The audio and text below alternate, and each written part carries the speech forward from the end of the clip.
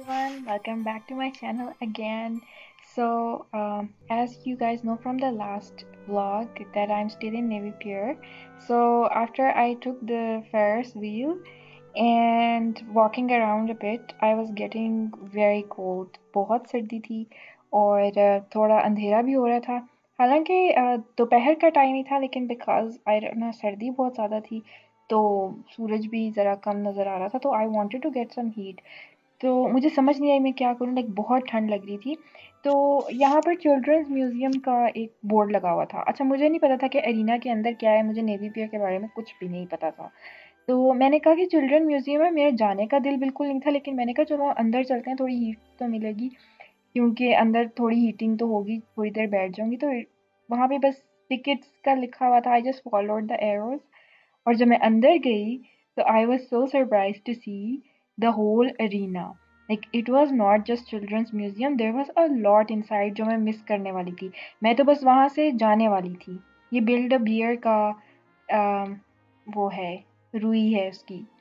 अच्छा, तो यहाँ पे चिल्ड्रंस म्यूजियम की शॉप थी, और उसको जब मैंने क्रॉस किया तो एक पूरा अरीना था जिसके अंदर फूड और जैसे आइसक्रीम, स्नैक्स और शॉपिंग की बहुत सारी जगह थी.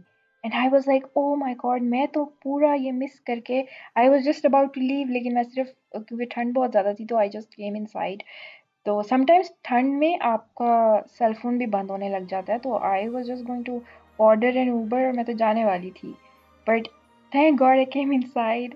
पूरी अंदर शॉप्स थी, और सारा शिकागो के लिए जो सोवेनियर होते हैं, डिफरेंट मैग्नेट्स और की चेन्स और बड़ी क्यूट क्यूट चीज़ें थी.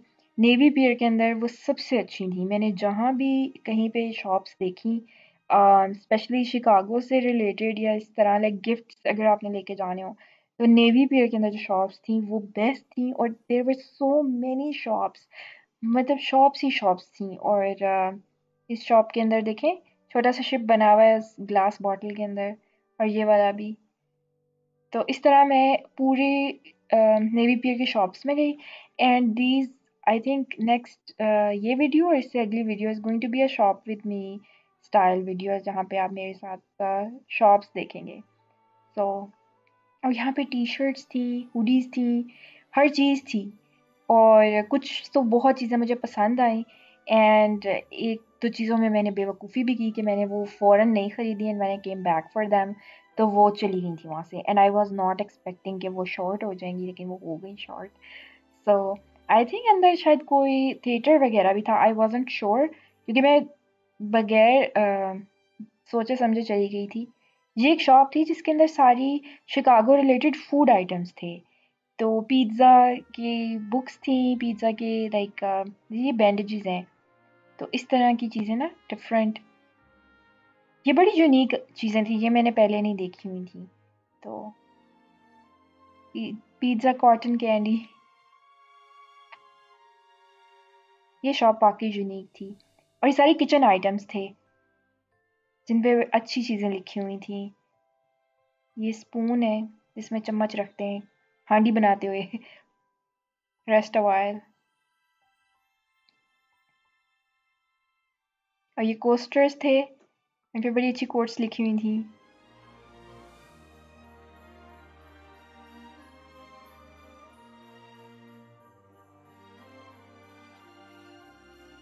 ये किचन टॉवल्स थे. ये आइटम शायद आपको इधर उधर और शॉप से भी पे भी मिल जाए, लेकिन नेवी पियर पे क्या था कि बहुत सारी डिफरेंट शॉप्स एक साथ थी. तो बड़ा मज़ा आया अंदर देखकर. बाहर इतनी ठंड थी. ये कुक बुक्स हैं.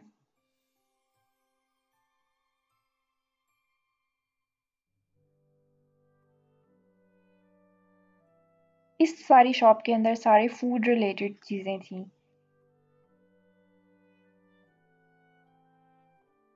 Your गुआक baby गुआक.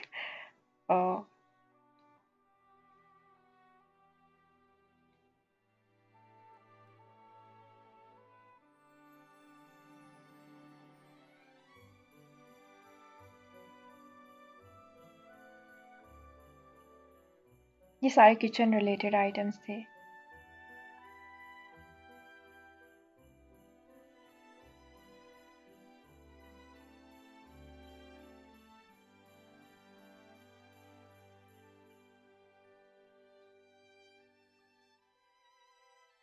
मैंने इस शॉप से वैसे ख़रीदा कुछ भी नहीं, तो ये एक और शॉप आ गई है।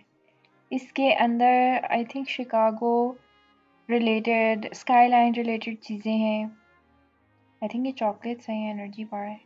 I think it's the same shop.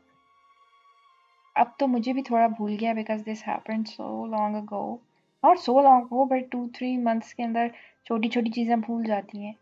या this is the same shop. I think spices पड़ी हुई हैं।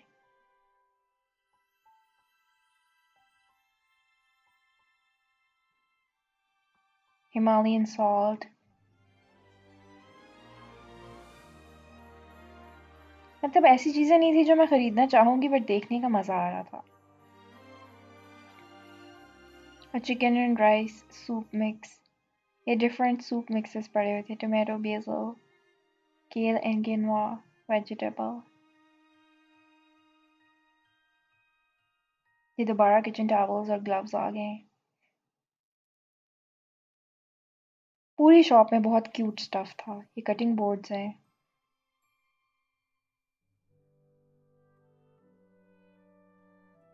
अच्छा, ये एक और शॉप थी, यहाँ पे बहुत क्यूट सॉक्स थी। अच्छा, पूरे नेवी पियर में जितनी भी शॉप्स थी उनमें सॉक्स प्यारी प्यारी पड़ी हुई थी, लेकिन मैंने ख़रीदी नहीं क्योंकि मुझे लग रहा था मेरे पास बहुत ज़्यादा सॉक्स हैं। फर्स्ट ऑफ ऑल मैं फजूल खर्ची नहीं करना चाह रही थी, और ये सॉक्स क्यूट तो थी लेकिन थोड़ी सी ऑन द एक्सपेंसिव साइड थी। बहुत एक्सपेंसिव तो नहीं होंगी। प्राइस मुझे किसी की भी ऐसा याद नहीं है। ये कितनी प्यारी है, आई थिंक ये बच्चों की है। ये पाउंडर्स बने हुए हैं, इतने प्यारे।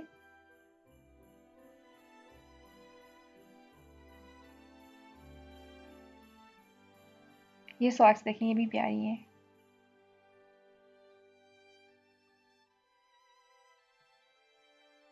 कुछ सॉक्स पे 25% ऑफ था।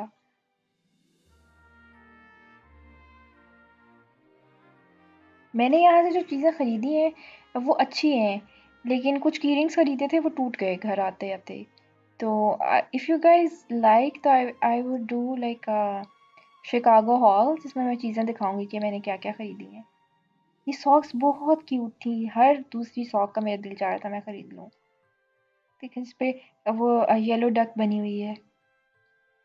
ये पाइनएप्पल्स वाली भी बड़ी प्यारी है।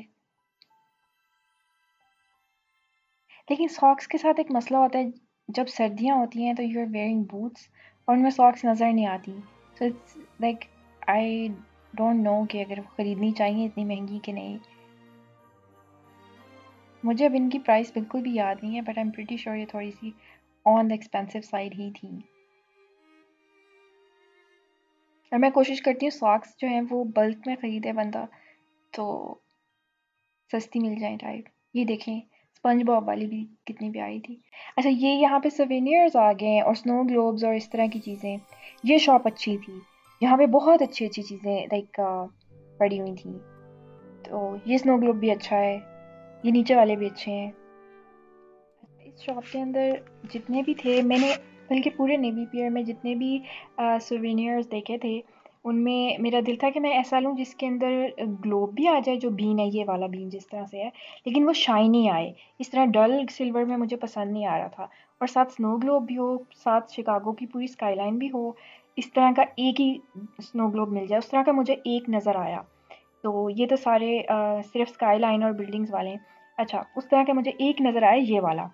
और उसके बाद जब मैं दोबारा लेने गई, तो पहले मैंने सोचा कि हर जगह से प्राइस पता कर लेते हैं। मैंने जब हर जगह से पाकिस्तानी बनते हुए प्राइस पता कर ली और यही सबसे अच्छा था, तो मैंने वो जब मैं ख़रीदने गई तो वो उन्होंने कहा कि वो तो ख़त्म हो गया है, तो वो तो हमारा बड़ा पॉपुलर है, सेल हो गया। उसके बाद मुझे इतना रोना आया, आई वाज़ लाइक मुझे वो मंगा के दें, लेकिन फिर वो नहीं मिला and I had to bye actually 2 other souvenirs just to replace this one. तो बड़ी सैड स्टोरी है मेरी। अच्छा, आगे जो है वो यहाँ पर और भी शॉप्स थी जिनके अंदर रिंग शॉप्स भी थी, और वहाँ यहाँ पे बहुत डेंटी प्यारी सी रिंग्स थी।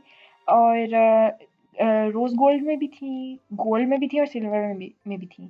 तो मुझे रोज़ गोल्ड जो है वो इतनी पसंद, रोज़ गोल्ड पसंद है और गोल्ड पसंद है, लेकिन सिल्वर रिंग्स बहुत ज़्यादा पसंद नहीं है। अनलेस कि वो बहुत ही फाइन और अच्छी बनी हो। तो रोज़ गोल्ड वगैरह बड़ी अच्छी थी, लेकिन एक मसला ये था कि ये ओवर प्राइस लग गई थी मुझे। मुझे लग रहा था ये जितनी नाजुक सी और पतली सी हैं, आई थिंक $15 से लेके तो $20 तक इनकी प्राइस थी, जो मुझे लग रहा था बहुत ज़्यादा है। लेकिन ये वाली रिंग मुझे इतनी पसंद आई, I wanted two by it. मैं फ़ौरन ख़रीदना चाही थी, बट इट वॉज़ अराउंड $20। तो मुझे लगा कि $20 बहुत ज़्यादा है।